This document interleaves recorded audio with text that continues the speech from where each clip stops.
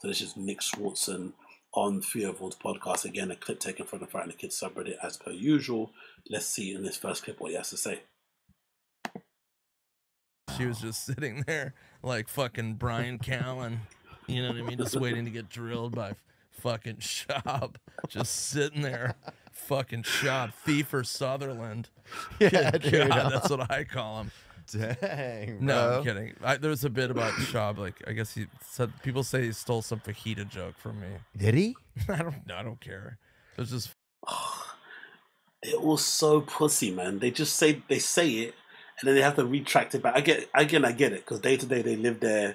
They have to interact with these people. You can't always be, what's that word called? You can't always be confrontational or cause problems and shit, because you have to see these people every day. But the fact that they always say a little bit of stuff and then kind of retract and say, I don't care, he's a great guy, I love him. It's just so fake and so fucking awful. I mean, I'd much rather someone say they don't like me or like me than this kind of wishy-washy middle shit. Because why would you bring it up if you didn't think it's true? Like, why would you even mention it? You mentioned it without any encouragement and just said, no, I don't think it's true, though. It's funny. I know Brendan. I don't care if he did, but I doubt it. I mean, he's had fajitas. Yeah, a lot of people have had fajitas, yeah. But I haven't seen, I don't know if I've even seen, I haven't seen that joke. It doesn't come to mind. No, I mean, who fucking cares? She was just... Who fucking cares, but you brought it up. Honestly, these comedians are fucking awful. But this joke about Brian Callen in the beginning, spreading his legs open wide for Brendan, is hilarious. Especially when you think of the context that we're in now, where essentially Brian's career has been somewhat propped up and helped by Brendan, right? Especially post-rape allegations. He's basically had to bend over backwards and bend over for Brendan in order to kind of make sure he's able to make his payments or whatever alimony he has put together at the time, or just to keep the lights on, because clearly the Hollywood stuff is clearly over.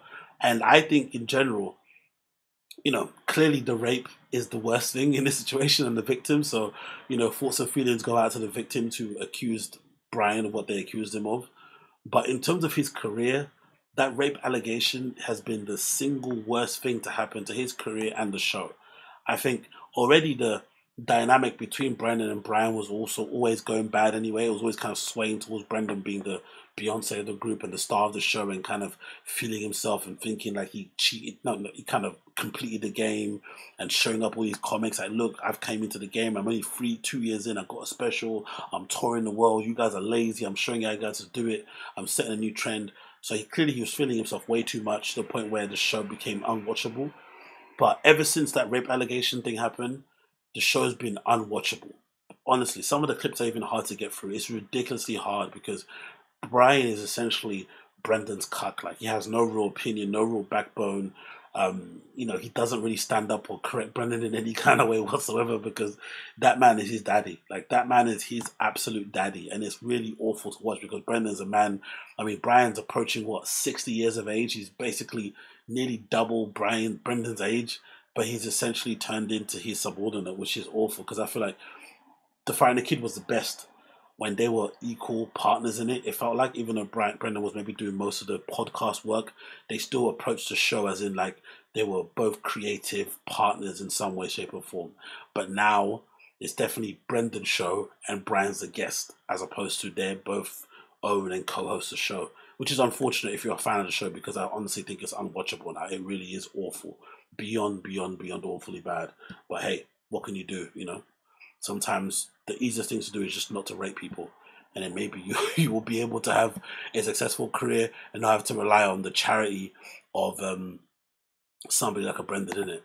But let's upload this one. This is another one as well, talking about giving Nick Swardson an apron, because it feels like another reference again to the Fright in the Kid subreddit, a very not so subtle reference to the Fright in the Kid subreddit. The way I love P.F. Chang's. When you're on the road, is there like a go-to restaurant when you're touring? For me, if I can find a P.F. Chang's, I'm not sponsored by. Look at that look. Nick Swardson's the best. Them yet? Swardson. So let's change that P.F. Yeah. So I mean, is there? Do you fuck with Cheesecake Factory? Yeah, fuck that. I mean, it seems cool. What would you have been? You think carpenter or something like a? Ooh. I would have gone to carpentry college. I would have gone to Harvard and majored in carpentry, with a minor in P.F. Chang's. Damn. Yeah. That's Yo, the troll aside, right, for my American watchers, the troll aside, is P.F. Chang's actually that tasty? I don't think, what do we have here that's equivalent to a P.F. Chang's? We have Wagamamas, right? But that's Japanese, isn't it? Wagamamas is Japanese, what you call it, mass market Japanese fast food, whatever it may be called. And I guess P.F. Chang's is mostly Chinese. Is it Chinese or is it Korean? I don't know which one it is. But is it actually that good? Because Brendan always talks about the orange chicken and shit. And people always mention it, like they go out together with families and stuff there. Is it really good? Like, is it like good enough to like, people are saying it's not terrible but overpriced for average Chinese food. Cantu's saying yes. Zach's don't enjoy Asian dishes personally, said Zach. Zach, do you not enjoy Asian dishes, Zach? Or do you not enjoy Asian people? Zach Huff in the chat, let us know. Do you not like Asian people or do you not like their food? Jack Minder says not awful. Ace D says not really. Teju says PF Chang's is horrible and it smells like crap in here. TJ says overpriced. Ace D says frozen dinners are better than actual PF. What? Frozen dinners are better than the PF Chang's? Okay, maybe it's that bad. It's awful. Jack Minder says it's awful. It's total mid. David Cantor says ha ha ha. Let's see what Zach Huff is saying. Shit, them Asian girls' pussies. Okay. Look, you're not going to get me demonetized, mate, Zach. You can keep your thoughts and your horny thoughts to yourself, my friend. I'm not fucking reading that out. No way, Jose. No way. Colin says the chain restaurant garbage. Might as well get the real deal. Martin Moose says I like lettuce wraps. Ryu says PF Chang's and Panda sucks, but real Asian food is good. Okay, cool. So it's 50-50. Some people are saying it's really good. Some people are saying it's okay. So okay, no problem. I see. I got laid after going PF Chang's with David Cantu. Who had sex with you after eating fucking PF Chang's? What's her name? Who's the girl on fucking who's the girl on Bad Friends? What's that Asian girl's name? Kalala's cousin. That girl, because she seems like she's missing a few little light bulbs in it. Maybe she would think PF Chang's was like a Michelin star restaurant or something. Is that mean to say that she's missing a few light bulbs? That she comes across a little bit, Or is that, no, I don't know. Maybe it is mean. I don't know. You know what I mean, though. I'm only joking. Ha, ha, ha. I'm a comedian. Ha, ha, ha. Rudy Jules. Yeah, that's the one. Rudy. Anyway, let's move on from that one. I don't want to be caught in some sort of situation. And this is an example of the joke, the fajita joke that Brendan may have taken from Nick Swardson. You guys have to make your own opinion as to what you think. So what do you guys think? Do you think? Really? Uche's saying it's a shtick. She's a straight A student. So she pretends to have like Downs, or she pretends to be like, what's that word called? Not Downs. She pretends to be autistic or something. Is that her thing? Honestly, comedy people are awful, innit? You got Bert Kreischer fucking LARPing as an alcoholic, even though he's a multi-millionaire, has an organization, has a tour that he does, puts on shows, Netflix specials, produces his own TV things in movies. He pretends he's an alcoholic. And then you've got fucking Jules, who's pretending to be autistic and somewhat redacted and on the spectrum, but yet she's a straight A student. Actually, to be honest, I take it back. Aren't most people who are like a little bit, on the spectrum really smart anyway? Right? They are usually incredibly intellectual when it comes to, sitting down and revising and acing exams. Maybe I'm in the wrong there. I don't really know. But anyway, I'm gonna reverse and get the hell out of that one. Let's talk about this. So this is the clip that maybe illustrates if Brendan may have stole the fajita joke from Nick. I'd like to hear you guys' impression, what you guys think. Do you think Brendan stole this joke from Nick, or do you think this is just a common observation from the fajitas? Because I've seen it before. We don't have many Mexican restaurants here in London, but we do have some. And I know the whole like shebang of like having, the thing with the sparkles and shit, making an event when you got ordered at the table. So what do you guys think? Do you think this is a general observation, or do you think it's a straight rip of Nick? Pardon. Wow. She was just sitting there like fucking Brian Callen. You know what I mean? Just waiting to get drilled by fucking Schaub. Just sitting there. Fucking Schaub. Thief or Sutherland. Yeah, God, that's what I call him. Dang, bro. No, I'm kidding. There's a bit about Schaub. Like, I guess he said, people say he stole some fajita joke from me. Did he? I don't care. Do you like fajitas? Ever get those? Yeah, you do, right? They're good. It's more than a meal. It's very exciting. When you order a fajita, you order them. And then a couple minutes later, they bring them out, and it is loud. I want that same feeling. You know the difference of why Nick Schwartz's version of it is really good? It's because of his tone. And again, this is the thing about comedy. This is the kind of nuance probably, and why probably the people like Brendan will never really be funny. It's that nuance of like him whispering, "You like fajitas? You like fajitas? You a fan of fajitas? Wow." It's that kind of whispering tone, and he kind of builds up to the crescendo of the sparkles and shit. Whereas he's just shouting into the mic, "Fajitas, fajitas." You know what I mean? That redacted voice of his, it doesn't even come across the same way. I go to Chili's and order fajitas. You know what I'm talking about, you order those fajitas, it's fucking poppin'.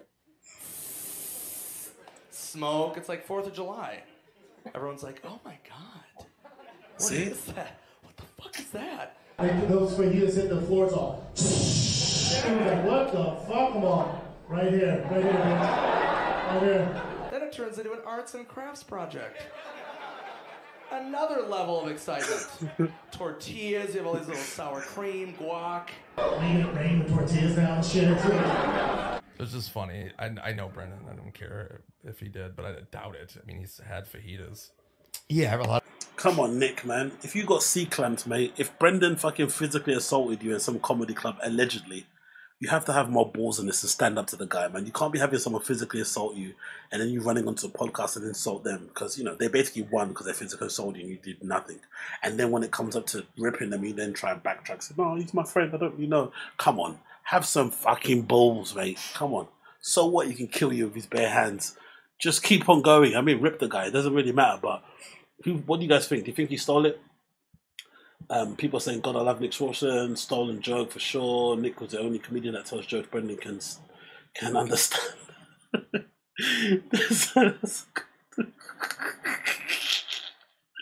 Nick tells the shows. Oh, yeah. Yeah, it's true, because if you're going to steal jokes, you have to steal jokes from people who you kind of similar like you're kind of, there's some similarities in your personality or in your interests. You can't go too heady with some comedians because it wouldn't make any sense with the content that you put out and how you present yourself. So, yeah. Colin says, I think he's so redacted he just repeats things and is too self-centered to consider it stealing. True. I definitely agree with that one. Yes, Marty Moose. People are saying in the subreddit that there was a story that Brendan shared one time on a podcast ages ago where he spoke about how some people can get too comfortable in their kind of piss taking and stuff outside the comedy club, because I guess that's the standard thing they do outside the comedy club. They stand around their cars in the car park and talk about how much they cheat on their wives and how much money they make from podcasts and how much dumb fans spend on their shitty merch and shit, right? And during that time, I guess they can also get into sessions where they kind of rip each other and do a bit of roasting. And I guess during that session, Brendan didn't like what he heard from an unnamed comedian and had to C-clamp the guy and pull him to a corner and basically give him a stern telling off and tell him, hey, you can't joke with me. No jokes with me. I'm the thinnest skinned comedian in the world. No jokes will be tolerated. And I guess he kind of, set the record straight and felt really proud of himself that he had to physically assault a fucking dweeby comedian, him being a UFC guy and built like a brick shit house. It's like, come on, man. But hey, what do I know? What do I know?